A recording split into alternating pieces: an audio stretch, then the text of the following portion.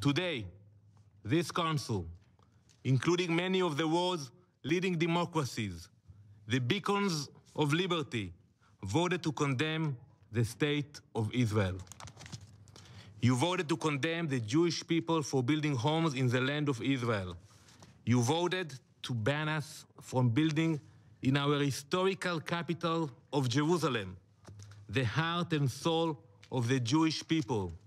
Who gave you the right to issue such a decree, denying our eternal rights in Jerusalem? Would this council have had the nerve to condemn your country for building homes in your capital? Would you ban the French from building in Paris? Would you ban the Russians from building in Moscow? Would you ban the Chinese from building in Beijing? Would you ban the British from building in London?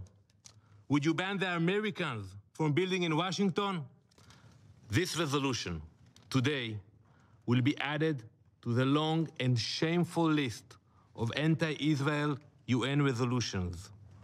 Instead of charting a course forward, you are sending a message to the Palestinians that they should continue on the path of terrorism and incitement, that they should continue to hold their own people hostage, that they should continue to seek meaningless statements from the international community.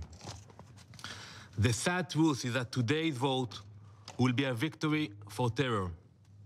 It will be a victory for hatred and violence.